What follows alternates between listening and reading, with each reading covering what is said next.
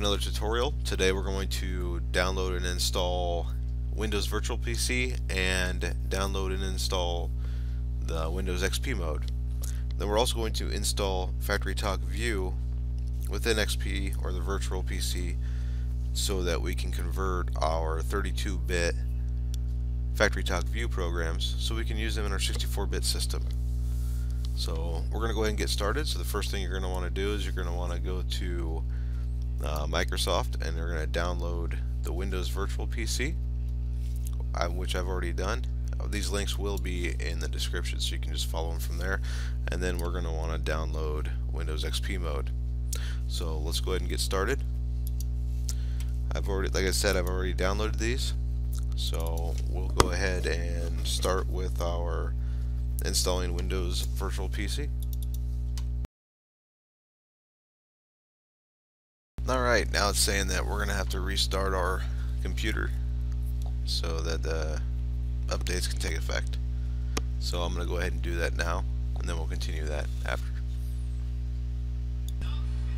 Okay, now that we're back, we have Windows Virtual PC installed, and now next we're going to add the Windows XP mode, so which I've already downloaded.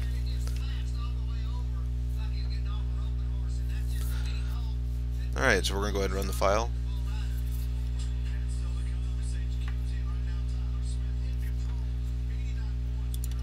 Select next. It's going to install it here. Go ahead and click next again. Now to install XP mode for the Windows Virtual PC. Some of this may be saying wrong, but we're installing it. Then we're going to open it up. Then we're going to install FactoryTalk View on it, the older version.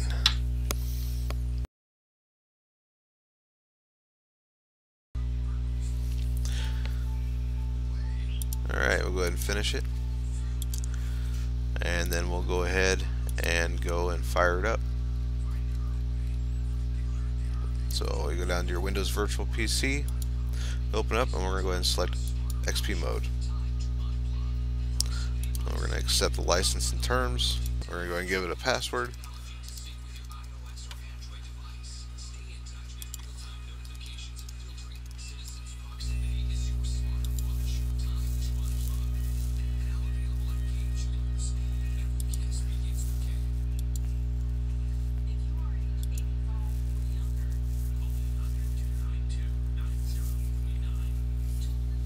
Okay, so now it's going to set up Windows XP mode for the first use. This will take a little bit, but after this, I promise you it goes faster.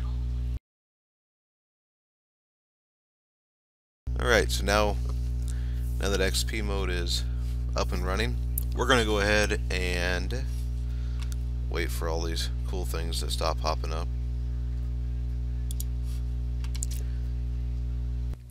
Alright, now that you have your XP mode up and installed, I made a couple changes to the video, and we're going to use FactoryTalk View 6.1. FactoryTalk View 6.1 has both the 32-bit operating SQL Server and the 64-bit server database, so that we can actually just back up the project into an APA and then restore the backup into a version that we're using today of 9.0.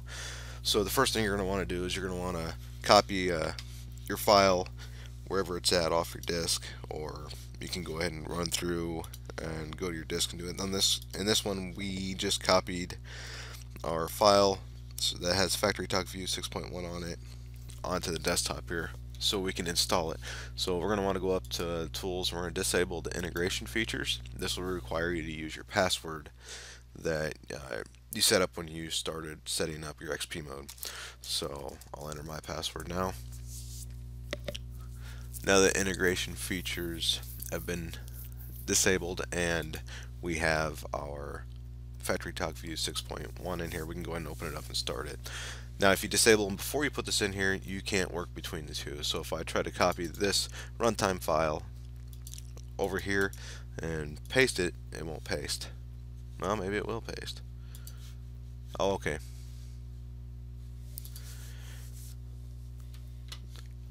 Alright, so now that you have you disabled the integration features, let's go ahead and open up where that file that you have, Factory Talk View 6.1 in, and we're going to install it.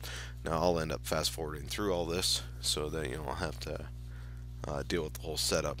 But there's one thing it's going to do, it's going to put in an update patch on here for you.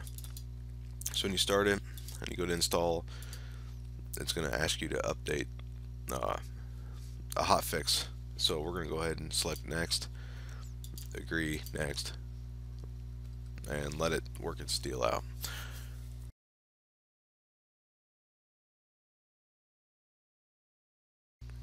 Alright, log in using your password.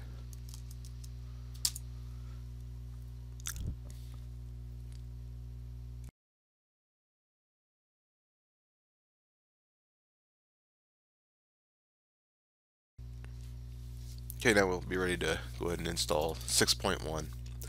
6.1, I probably already said this, but it utilizes both databases, and you're able to make a backup, and it'll actually work out rather well. A lot better than what I was going to start out with.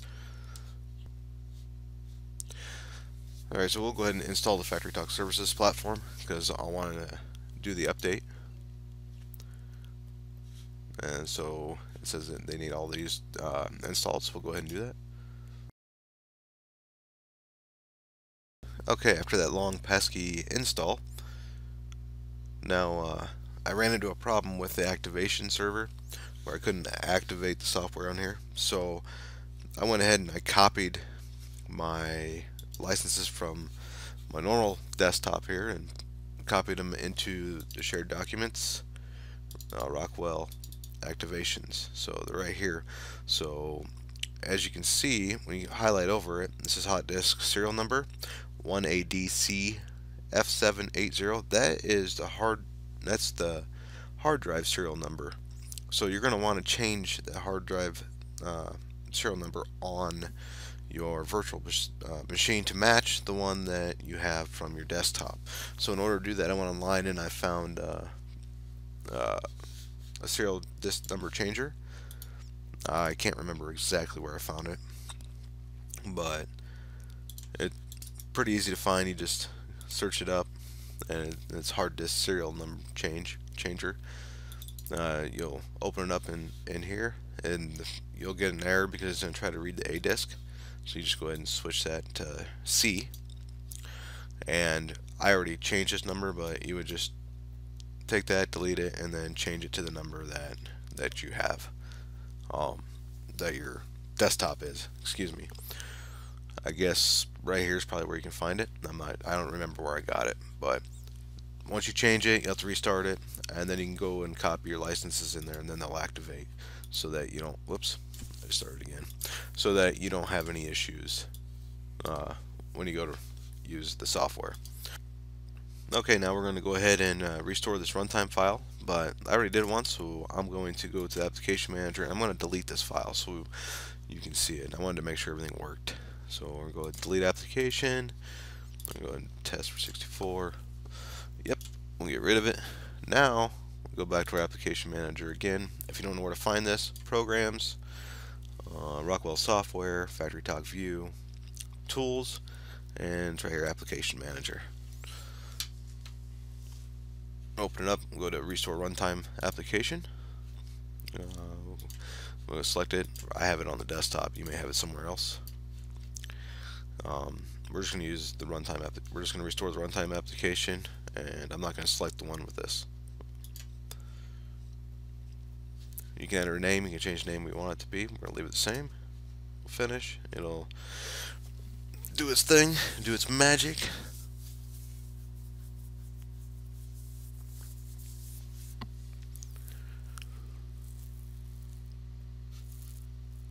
Now we can go ahead and open up Factory Talk View Studio.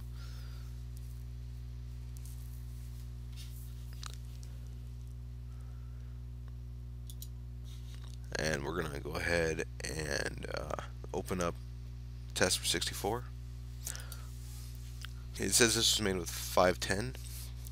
If we continue to open this application with version 6.1, it's going to be converted to a new version. That's what we want. So we'll select yes.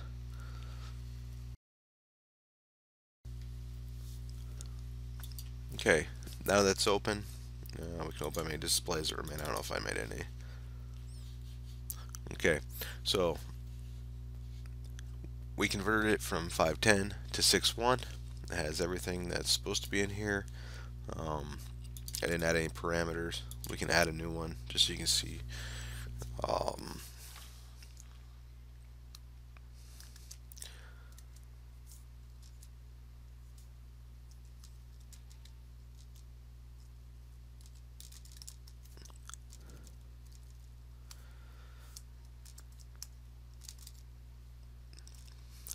that that PLC refers to, I'm sure, as you already know, it's the device shortcut name. So we'll go ahead and close it. Yeah, we'll save it. Give it a name. We'll just call it para. Alright, so now there's parameters in here too. Close all this out. We will go ahead and close this application.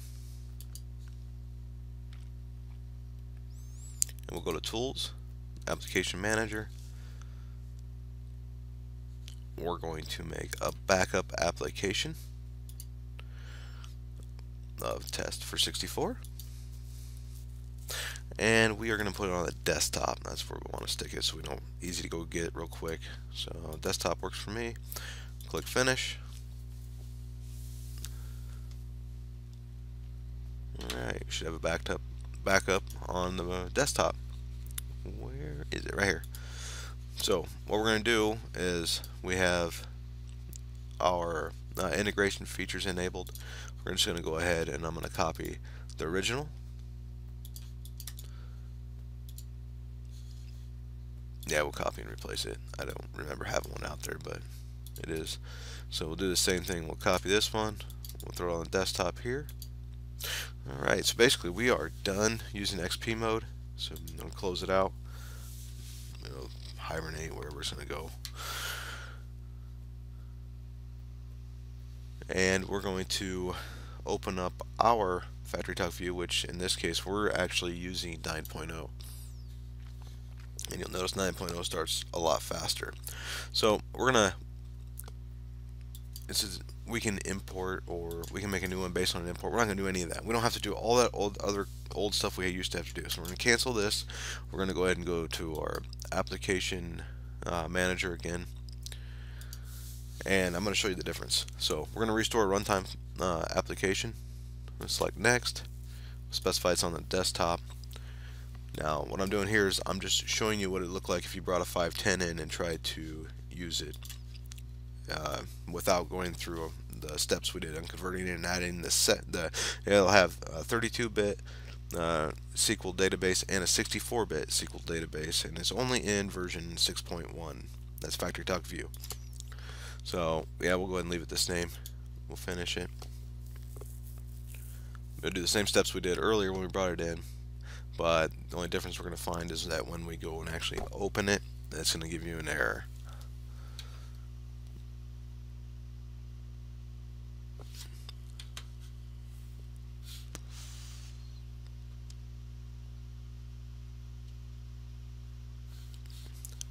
Alright, we're done here, so we're going to go ahead and go to open.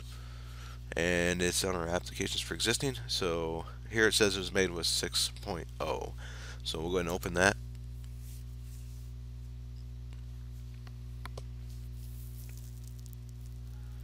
Now here it says the target HMI is a legacy project, Factory Talk View 6.0 or earlier. So it wants us to use the legacy tag database conversion utility so that it goes to 6.1 and old for opening on the 64-bit operating system. So it won't let us open it. So what we're going to do, we're going to go ahead and we're going to go to our application manager, and we're going to delete this application because that's the error we got. This is where we open up our virtual machine. We got to close this out first. So what we'd have to do before is we need to do is go to the virtual machine and then walk through the steps that we just walked through prior. Make a backup .apa file, and then we can restore that. application by using the restore option, or you can just double click it. So I'm gonna, since this is already open, we'll just select restore an application where you want to find that. That is on our desktop. It's this one here. So that's the path and where it's going to go and get and restore from. That's the name it's going to use. You can change it if you want. We'll just leave it this name.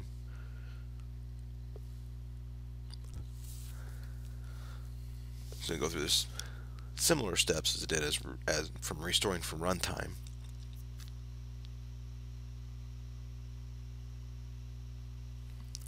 But the only difference is this time it had both databases, and it was actually able to open it up without having to use a legacy tag database conversion tool and then import the program. Skips all those steps. So it's a faster way to do it. I know it was a little slower on this tutorial because I went through and installed everything. But so here's our same application now. We're going to go ahead and open it up. As you can tell, now it's created with 6.1. So we'll open it up, and this time it's going to ask us or tell us that we need to convert it to 9.0. So this was made of 6.0, and it's going to be converted to 9.0. So we're going to go ahead and select yes, and now it's going to open it up. So we didn't have to use the legacy tag database conversion utility.